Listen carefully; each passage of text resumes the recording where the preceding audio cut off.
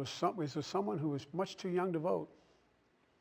I met with 6-year-old George Floyd the day before her daddy, George Floyd, was laid to rest. She's an incredibly brave little girl.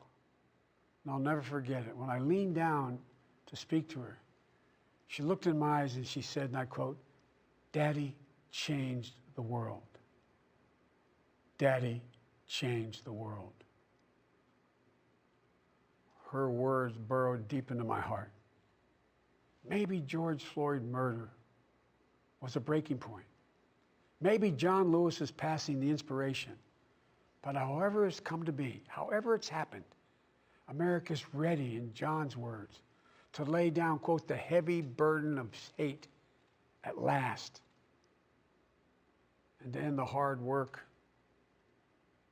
of rooting out our systemic racism.